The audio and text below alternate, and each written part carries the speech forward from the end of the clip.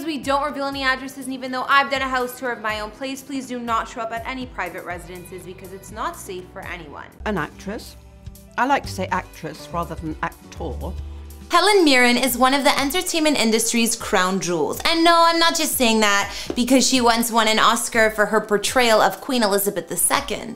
While living alongside her longtime husband, filmmaker Taylor Hackford, Helen has worked extensively on stage, film, and TV while being regarded as one of the industry's greatest talents. And for almost the whole time, she's primarily been based out of her longtime home located in the Hollywood Hills. Helen and Taylor first met in 1986. That very same year, Hackford would buy a 6.6-acre property in the heart of Los Angeles that was originally built in 1911 for silent film star Dustin Farnum, the same man that Dustin Hoffman would one day be named after. From there, the property would go on to have a rare pedigree, boasting 3 further owners, all of whom were Hollywood luminaries. After Dustin came writer and producer Mark Hellinger, whose short story inspired the classic 1939 gangster picture, The Roaring Twenties, starring Humphrey, Bogart, and James Cagney. Next up came Gail Patrick, one of the first and most successful female TV producers of her time, who helped bring the hit series Perry Mason to life. Following Gail's passing, Helen's soon-to-be husband Taylor Hackford bought the property, and shortly after, Helen moved in as well. While speaking about her history with the home, Helen would tell the Wall Street Journal in 2021, "It was the first house that we lived together in. Although it's a big house, it doesn't feel like a big house. You don't feel like you're a little pea in a huge pod rattling around." I totally get what she's saying, to be honest. Perched on a hill near Runyon Canyon Park, Helen Mirren's ultra-private 6.5-acre property is comprised of a 2-story main residence as well as a 3-bedroom guest cottage that shares its gorgeously landscaped surroundings with a pool, a 5-car garage, and mature trees. On the inside, many of the home's old-world detailing has been maintained, like its terracotta tiled floors in the kitchen and bathrooms, as well as the exposed brick fireplace that's used to warm the kitchen's dining area. All in all, there are 5 bedrooms spread throughout the main house, including a paneled library with a hidden wet bar and a generously proportioned formal living room that spills out through French doors to a city view terrace above the home's pool. How amazing does that sound? In fact, the home's charming floor plan is arranged in a way that views of the surrounding area and city's skyline can be viewed from practically every room in the house. Elsewhere, you'll find the roomy and perfectly equipped eat-in kitchen that's only somewhat dated thanks to its less than contemporary finishes and fittings. Speaking of things that aren't exactly contemporary, a number of the home's bathrooms are also stuck in the 1980s, with some of them even featuring glass block shower enclosures. While 2 of those areas in the home might not blow away any visiting guests, if Helen really wanted to make a good impression, she could invite her company to stop by the cozy and snug-looking music room that's been layered with rugs, a stylish sofa with pops of blue, and a gorgeous grand piano in the far corner that no doubt provides the perfect evening entertainment. Then again, I mean, if she was looking for something a little less formal, I'm pretty sure the lounge would do. Much like the music room, it's warm and inviting, but it has a slightly edgier style thanks to its use of velvet and gold textures. Last but not least, there's the estate's dining room, which is home to some of Helen's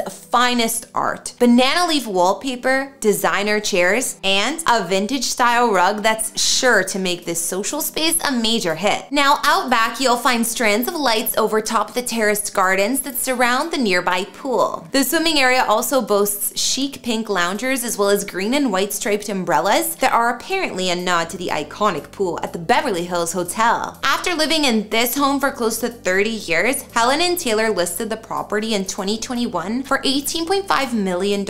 When they didn't immediately find a buyer, they decided to rent it at a whopping rate of $45,000 a month. 2 years later, the couple would relist the home once more, this time for $17 million. It's unclear if they found a buyer quite yet, but regardless, Helen and her hubby have already moved on to one of their other spectacular homes, which is exactly what we're going to do next as as well. Over the years of their relationship, Helen and Taylor have bought a number of homes to share, their absolute favorite of which is a Lakeview mountain retreat on the Nevada side of Lake Tahoe. When asked in the past to discuss her favorite place to be outside of a film set, Helen has always been quick to point to this remote location as her home away from home. But she barely got the chance to spend any time there until the pandemic hit at the beginning of this decade. When asked to discuss what it was like for her and Taylor to shelter in place in Nevada, Helen told The Independent, "It's given me the opportunity to be with my husband in sort of a normal everyday way, which has been fantastic. It is actually the first time in all of our 30 years together that we've sat down at the table each night and had dinner together. Normally, we're getting on planes, going here, there, so it's been fabulous just to be a normal person." As nice as it no doubt must have felt for Helen to be normal for a short period of time, that isn't to say that living life in the wild is always easy. And once she actually had to scare away a bear that was attempting to climb up her back porch. When she's not intimidating the wildlife, Helen spends time in her garden or out by the water, which is right nearby. Of course, she keeps the interior of this home on the down low, but based on a few pics that she shared on social media, it's likely that her bedroom here boasts a wooden headboard with a bunch of framed personal photos decorating the surrounding walls. There's also what appears to be a neutral color scheme over in her living room with white walls and a gray blanket draped over her sofa, as well as a framed picture of a bird hanging on the wall. As nice as both of these properties are, sometimes the UK-born actress gets a little homesick, and when she does, she hops on a plane and heads back home to Europe, where she owns 2 more remarkable homes.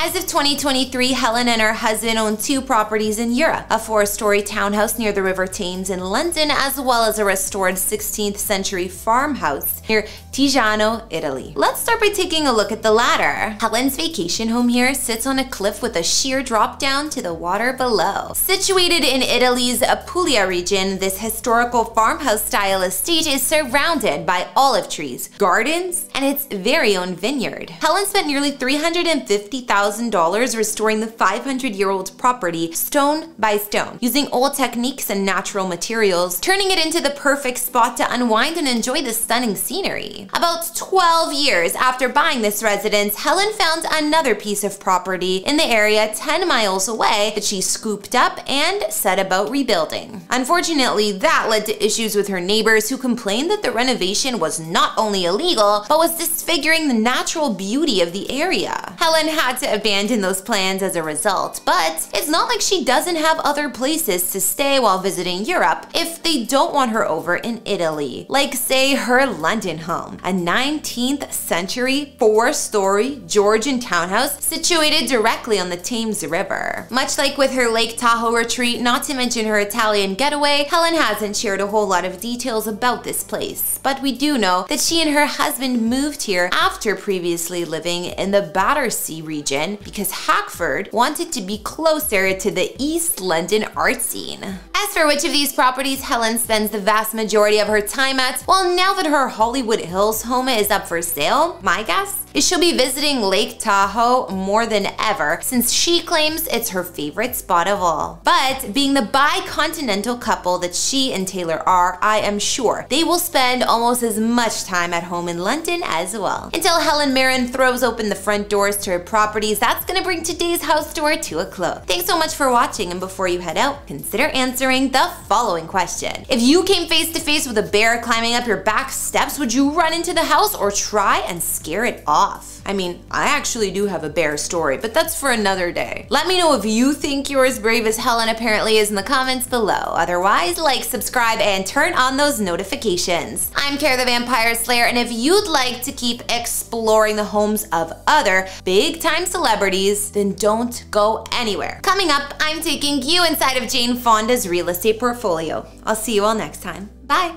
In 2017, after splitting from her longtime partner, actress Jane Fonda got herself a bachelorette pad in Los Angeles. The former couple sold their eco-conscious Beverly Hills mansion, and Jane picked herself up a massive Mediterranean-style townhouse for over $5 million, which is where she still currently lives. From mega mansions to a New Mexico ranch, Miss Fonda's property collection is quite impressive, and today we're gonna take a look. In these videos, we don't reveal any addresses, and even though I've done a house tour of my own place, please do not show up at any private residences because it's not safe for anyone. In 2017, after splitting from her longtime partner Richard Perry and offloading their Beverly Hills estate, Jane picked herself up her current home, which serves as the ultimate breezy bachelorette pad. Located in Century City, a neighborhood on the west side of Los Angeles, Jane's current 3-level home could be considered humble for a Hollywood star like herself. The crib may be labeled as a townhome, but spanning 6,679 square feet of space, it's more like a mansion. The actress's home is tucked away in a guard-gated community, and residents of the Century Woods complex have access to a variety of amenities such as a community clubhouse, tennis courts, and indoor and outdoor swimming pools. Jane paid $5.45 million in cash for the 2015 built property, and inside there are 4 beds and 7 baths throughout. The exterior of the tall home is charming, with stucco walls and terracotta roofs, along with a fountain out front. Despite the large size of the place, it's easily accessible thanks to the elevator, which services all the floors. The airy and private courtyard out front leads into the entry hall and stairway, where you'll also find the study as well as some of the common living spaces. The formal living room features a fireplace as well as a wood-paneled ceiling and gray and white color scheme, and nearby there's a 12-person dining room. Jane's spacious kitchen and family room are open concept style, and the kitchen is arranged around a large center island with snack bar, while there's also an extra serving corner to entertain guests. The attached family room boasts plush couches and opens up to a shaded courtyard. Out on the cozy courtyard, you'll find cream-colored tiles that blend in well, along with plenty of space to lounge. Jane's grand master suite is roomy, with both a fireplace and vaulted ceilings, as well as 2 walk-in closets and a large private balcony. Her ensuite bath is spa-style with a glass shower and soaking tub. The house boasts a staff or guest room with bath on the main floor, with 2 more on the 2nd level, all with their own balconies. Finally, there's an office media room on the 3rd level that opens to a beautiful rooftop terrace, perfect for checking out the views and taking in that California weather. Altogether, Jane's mansion-sized townhome provides a light and airy atmosphere with comforting, neutral colors and light woods throughout. Just before Jane bought her current Century City home, she put her contemporary Beverly Hills estate up on the market. Following her split from Richard Perry, with whom she shared the mansion, the former couple decided that they would let go of the property they lived in since 2012. Considering Jane and Richard spent $7.3 million on the home and finally sold it for about $8.5 million in 2018, they at least turned a slight profit. The eco-conscious crib was located in the trendy and expensive Truesdale Estates. This neighborhood of Beverly Hills is a fancy community stuffed with fellow celebrities. Built in a modern style, Jane's former residence spanned 7,102 square feet of space, with 4 beds and 6.5 baths throughout. In a video, Jane once said that she instantly knew the Beverly Hills abode was for her the second she drove through the gates and saw the sharp architectural design and shiny stainless steel garage doors. According to the actress, the home simply had taste. Another feature Jane loved inside this home was the kitchen, which opened through walls of glass to a terrace, boasting amazing views. From there, you could see the canyon and the mountains, and the views reminded Jane of the Southern California setting she grew up in back in the late 30s and 40s. While the home was built in 1961, it had been majorly remodeled and stocked with updates since then, and the exteriors were decked out in wood siding with stone accents. It was set behind private gates on a lot spanning nearly an acre of land, and there were eco-friendly add-ons such as bamboo floors, bioethanol fireplaces, UV thermal glass windows, and more. The stainless steel front door opened up into the entry gallery, which had a dramatic all-glass elevator. I think that elevators seem to be a trend in Jane's properties. The home offered plenty of connected common spaces on the upper level, including a step-down living room with floor-to-ceiling stone fireplace and wall of windows. Jane's home also offered a dining room and a kitchen with walnut cabinets, fancy appliances, and much more. This space opened to a small and cozy den. Jane's one-time office was just off of this room, and it boasted built-in bookshelves and windows looking out to the peaceful woods. One of the guest bedrooms, if not more, had its own terrace, while the bright master bedroom had a 2-level sitting room, spacious sleeping quarters, double bathrooms, and a walk-in dressing room and closet. The lower level of the crib offered hardwood flooring and a media lounge that looked like a music studio, also with a bar and a home gym. This space opened to the private backyard, where there was a covered outdoor lounge with plush furnishings, along with open terraces and a meditation garden with fountain. The solar-heated swimming pool overlooked amazing scenery, and there was a nearby viewing platform with a fire pit to catch the best sunsets. Let's not forget that Jane also once owned a stunning ranch in New Mexico. Called the Forked Lightning Ranch, this was where the actress once went to escape the Hollywood bustle. She purchased the 1925-built ranch back in 2000 and renovated the property immensely, even building a main Spanish colonial-style main house dubbed the River House, which spanned over 9,500 square feet of space. She listed her beautiful ranch in 2015 for $19.5 million and sold it in an off-market deal for an unknown amount. This unique property was full of character and sat on 2,300 acres of land just east of Santa Fe, right on the Pecos River. It's actually next to Pecos National Historical Park, and the property is the middle section of what used to be a